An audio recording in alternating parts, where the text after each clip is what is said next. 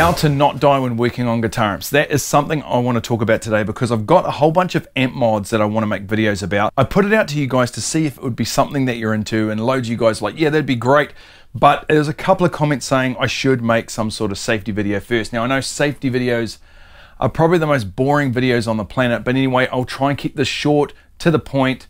Just sit back, chill out, relax, watch this video, and you might actually learn some stuff that'll save your life. Even if you've worked on amps before, there might be a really cool tip in here for you. How your tube amp can kill you. Well, if you didn't know, there are these things inside your amp called filter capacitors, and those things can store charge just like a battery, but they can store hundreds of volts. Most amps around 400 to 500 volts, but I've worked on amps with upwards of around 700 volts inside, and if you touch that, you are gonna die, basically. I don't think there should be any other way to think about it. If you touch that sort of voltage, it's probably gonna stop your heart, and that's gonna be the end of you. So it's something you really need to be aware of when working on these. They are freaking dangerous. So essential tools, there are three really essential tools that I like to use. A decent multimeter. You're gonna need a multimeter if you're gonna work on tube amps. There's just no way around that one. A chopstick, this is just for sort of probing around, moving wires, things like that.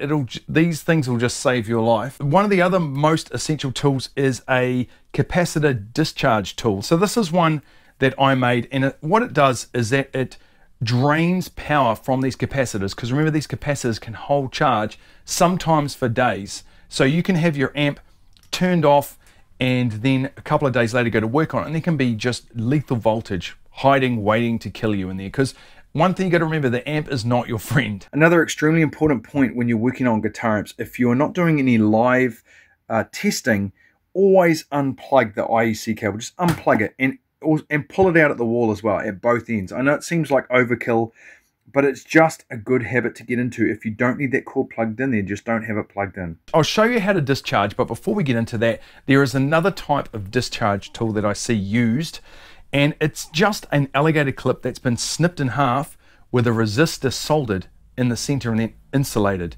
And the idea is you clip one side of it to one side of the capacitor and the other side to the other, and that discharges that capacitor. Now, my big problem with this is there's two problems. Firstly, you do not want your fingers that close to a deadly voltage filled capacitor. That is just asking for death.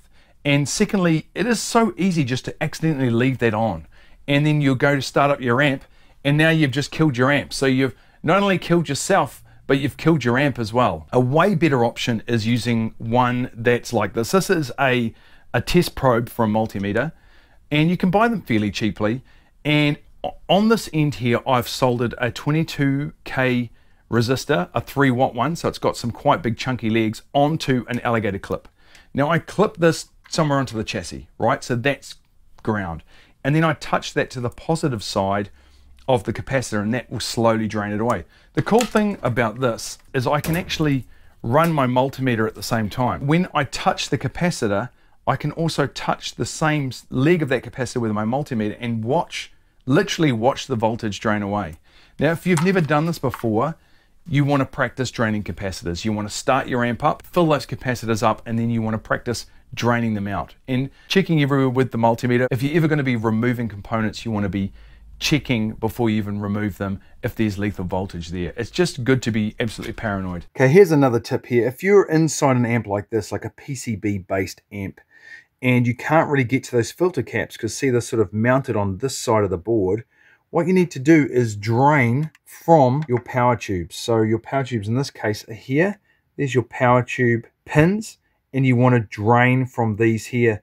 The other place to drain from would be where your output transformer connects to. I drain this spot right here, this one labeled blue. I think a good rule of thumb is always just check your tube pins, check everything you can for voltage. It's so easy for voltage just to be hiding somewhere, so make sure you just check everything. Chopstick, as I mentioned earlier, is great for moving things around. So if you're inside an amp and you've got a little bit of a noise or you've got a little bit of a problem, you can just wiggle and move things with your chopstick. It's one of those tools that just seems so ridiculously simple, but there's so many faults I've found just by doing that with a chopstick. So that is your friend, the chopstick. Will save your life. Thanks, China, for that one. Another thing you want is to have a clutter-free work area and you want something stable to get your amp on. This is an amp chassis cradle that I made probably 10 years ago, and I've put hundreds of amps on this thing. It is ultra stable, but if you want to put it directly on your bench, right onto those transformers, as long as your tubes aren't touching anything, it's fine to do that. Just chock up the sides with something so it can't tip over. It has to be stable, okay, before you even start. Same with pulling the chassis out of that shell. Do not put your fingers up inside that chassis. Just grab the transformers and pull it out from there. It's obvious, it's logical stuff, but it's so easy to do this sort of thing if you're not really on the ball while you're doing it. You've constantly got to be thinking about the dangers that could be involved when working on these sort of amps. When I'm testing inside an amplifier, I'm using my multimeter and I might be doing some voltage tests. So I've got that side grounded. I always ground my hand or somewhere close by to the chassis. So I'm always testing like this.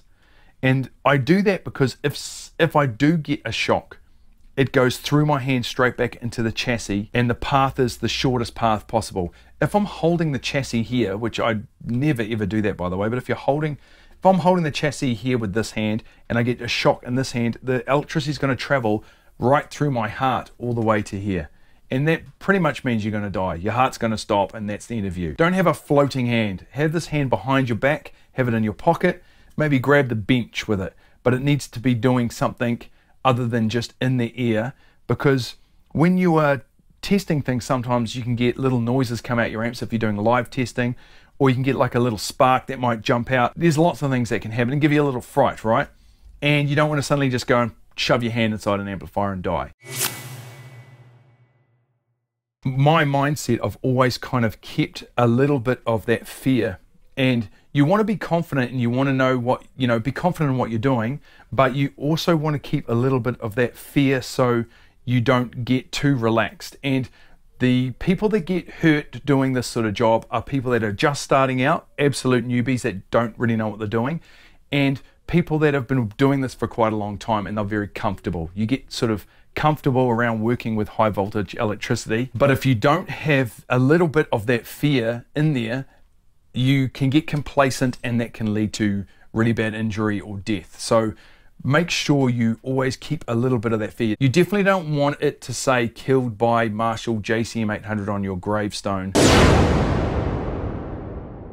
The other thing is, don't do this sort of work if you're tired, and don't do it if there are distractions around. So you don't want your phone sitting right there. You don't want to be watching YouTube. I mean, this is all pretty obvious, but I'm going to say it anyway. If you've got kids like I have, I don't let them come into my workshop here when I'm working on amplifiers. They just can't come in. If you've got pets, get them out while you're working on them. You don't want any distractions. If you look down for 1 second, you can just touch the wrong thing and then poof, that's the end of you. The other thing is, you don't want to be working on these amps if you're tired. So our workshop hours here are 8 AM till 6 PM. So I do 10-hour open days. I won't work on high voltage amplifiers or any sort of tube amplifiers if I have to go inside the circuit from 4 PM. I just have a rule where from 4 PM, I'm just going to be working on pedals or guitar work or anything like that, but not high voltage stuff. Get rid of those distractions and make sure you're nice and fresh. If you're really keen on doing amplifier mods, effects pedals, guitar mods, that sort of thing, and you like this sort of stuff, subscribe to this channel because I do that sort of thing. It's stuff that I do in my day-to-day job,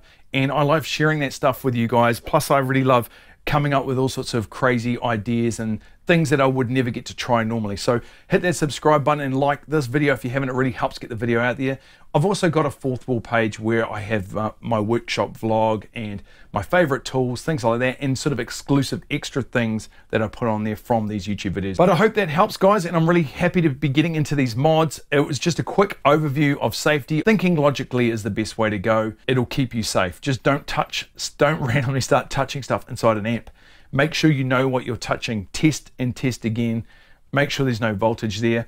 Use tools to pull things off. Try not to ever use your fingers for anything. And don't use that stupid alligator clip cap discharge tool. Just make a proper one, please. Okay, guys, have a great week. We'll catch you next time.